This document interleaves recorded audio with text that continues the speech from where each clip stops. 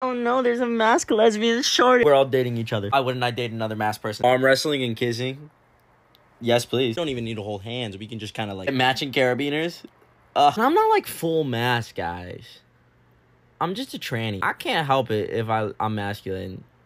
That's kind of the whole point. I like to be a little lady. Most of the time, like little, ooh. Okay, honestly, the Guitar Hero pants are not helping my case. I like to dip back and forth. Sometimes femmes don't treat me like a little lady, but we're not gonna get into that because that is a whole can of worms that we don't want to know. Any mask, specifically those rugby players. Any rugby players, hit my line.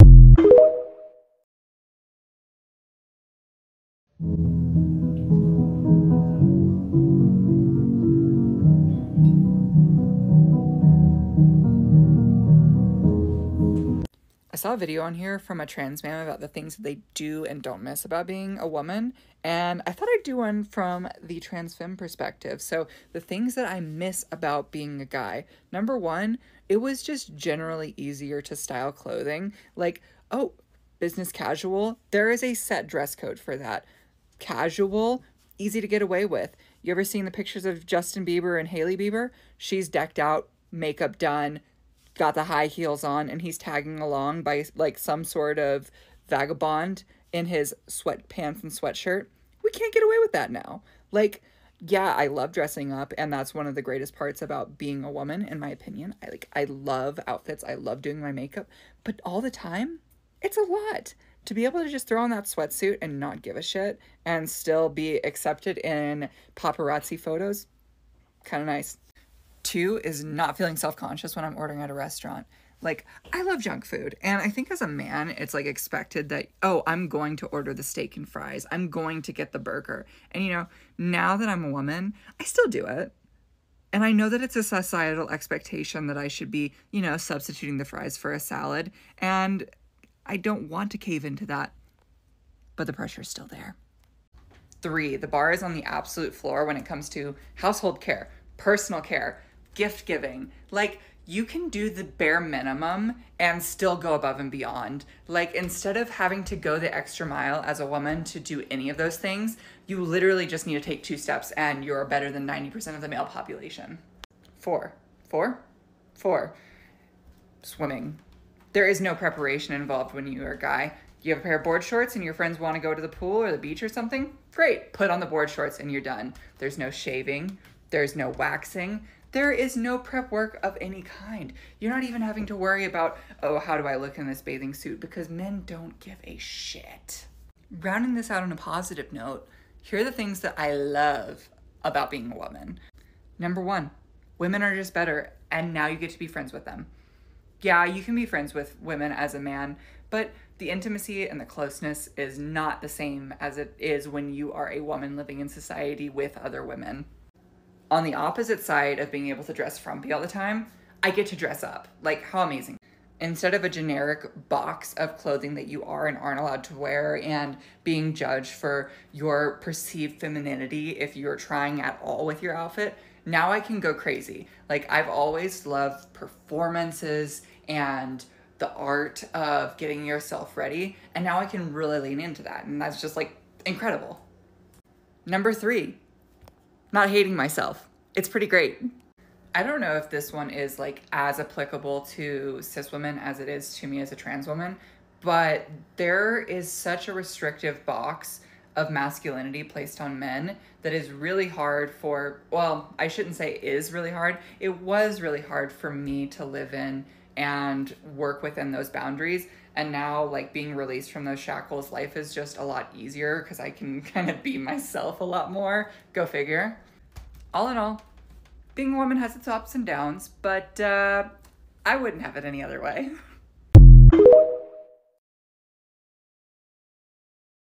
Being trans is crazy because one second you're pre-T looking like a 12-year-old boy and convinced that choosing to transition is basically taking a vow of celibacy, and so you name yourself Arthur.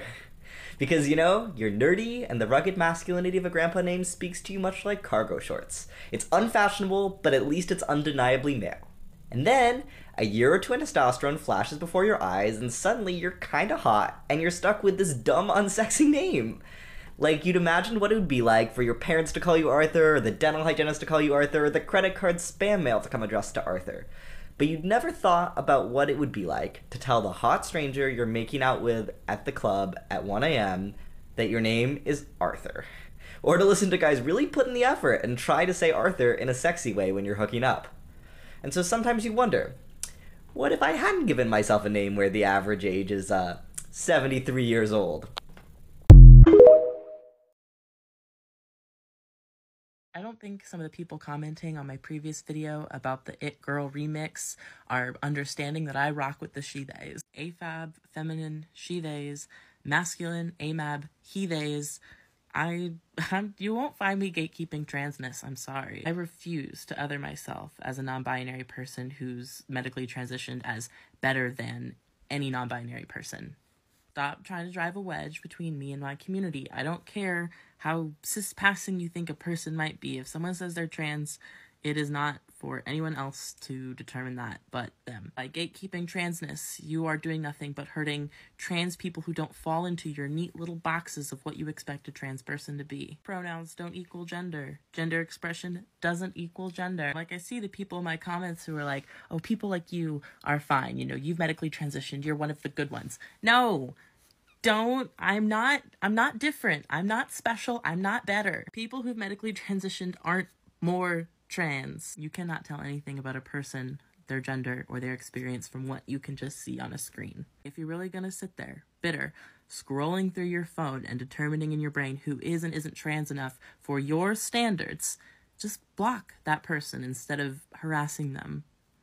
There's no point in it. And I don't know who needs to hear this, but you're trans enough and I love you. And being trans and autistic is a heady mix, is it not? You are autistic and you are about to start low-dose masculinizing hormone therapy or full-dose masculinizing hormone therapy. Let me just give you my thoughts on some very specific things about transition that honestly are only becoming clear to me now that I'm several years into taking hormones regularly. The thing that I actually wanted to talk about was sensory stuff in relation to transition. It took a million years to decide that I was finally going to do it. I had reached a point where I was like, yep, whatever is going to happen, which will be all the things that happen when we take testosterone, even if you're taking finasteride like me, I was like, yep, if it happens, it happens. I'm ready to deal with whatever that is. And I know that it will probably be a little bit distressing when it starts because it's going to be different than what I was used to before. And there's absolutely no way to predict or soften that landing because it's simply going to be a different sensation in my body or on my body. And I'll just have to take it as it comes. And doing a low dose, I was able to kind of comfort myself by being like, look, the changes are gonna be slower than if I was taking a higher dose. And if I decide in those early months that it just feels like a bit too much for me, then I can stop and maybe some of those things will go back. The things that won't go back, there won't be a huge change and I'll probably adapt to it and it'll all be okay. That was what I told myself. That is exactly what I did, right? I went on a low dose of testosterone for 6 months. I was like, wow, this is great. But it started feeling like some of those changes were happening really quickly. I was like, whoa, I just need to pump the brakes. I wasn't doubting that I was doing what I needed to do. I wasn't second guessing that it felt really good to be doing testosterone, but I was like, these changes are happening really quickly and the best way I could describe it was I feel overwhelmed. And so I was like, great, I'm just gonna pause. My doctor said that it was fine to do.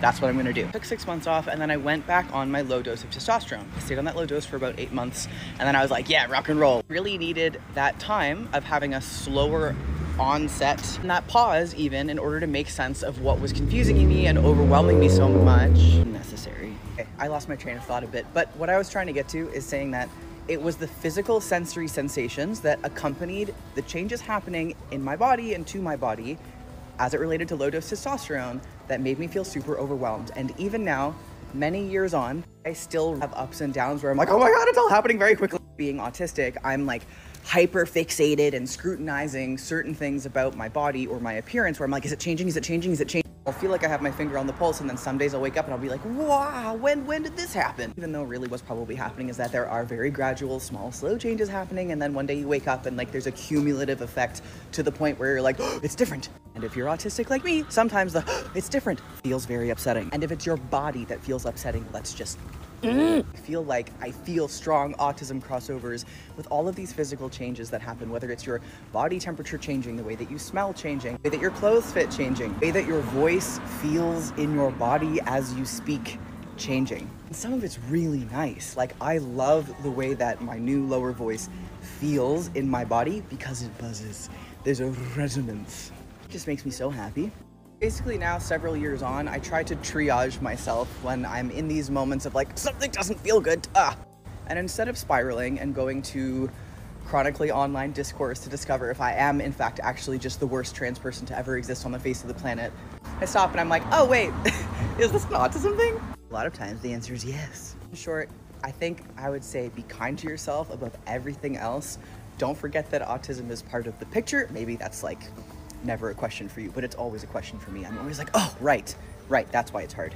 And let yourself be comfortable expanding and contracting in relation to what all the other needs in your body, mind, soul, and self are besides your gender identity, because you're a whole beautiful mix of things. Okay, the end, bye.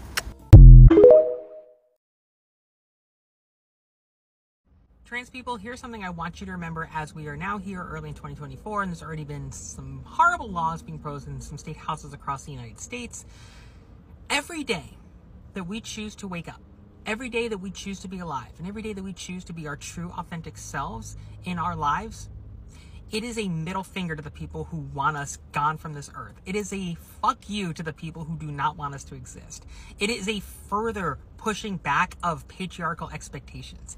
So continue to be yourself. Continue to know that as we exist and we are happy and we thrive, it pisses off people who just want to hate for no reason. Keep being you, and together, it's going to take time. This world's going to become a better place. Why do you think he's so happy to see specifically trans? Because I'm gay! So just to be clear, I am a gay man, which means that I am a man attracted to men. But I can appreciate women while being a man. But both men and women, and the in-between, can be trans. And I can appreciate these, but I'm attracted to this. Are we clear? Good? I'm not weird, I just like seeing pretty people.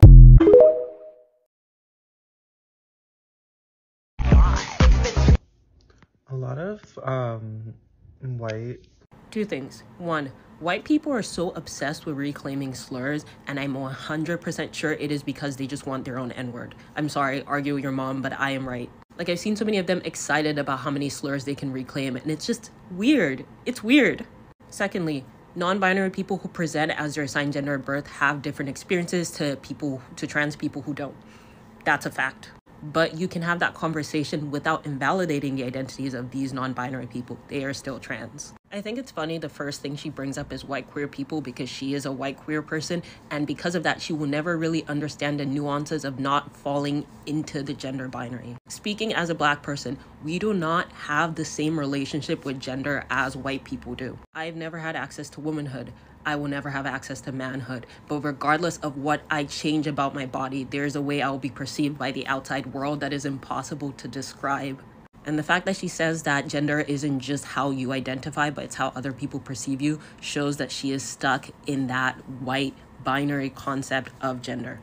Because who's gonna look at me on the street and go, oh, I think their gender is a complex combination of being black and a lesbian and also experiencing the world differently because they're autistic. They're gonna look at me and think I'm either a man or a woman. Come on. The hardest parts of transitioning are some of the most necessary to grow into who you are. You need to allow yourself to be uncomfortable. You need to allow yourself to be scared. You need to allow yourself to be bad at things. Confronting these things is the only thing that is going to help you overcome them. If you play it safe, you won't get very far. Trying to get from being a shell of a person that only finds self-worth in how useful they are to other people, to actually respecting yourself and wanting to be alive to see the future. That's a lot of work. You are figuring out who you are for the first time in your life. Your dysphoria isn't something that you should be trying to avoid. It is something that you should be trying to find ways to work with. Avoiding it doesn't fix what is causing the dysphoria. Like, yes, voice training can be dysphoria-inducing, but you're not going to get past that if you don't voice train. Like, I'm not trying to be harsh. It's just how things are. Like, I started off down here. Do you think I didn't have voice dysphoria? I couldn't keep letting my fear and my dysphoria keep being in the way of who I needed to be. I am a bit over 15 months into my medical transition now, and I'm still working on so many things.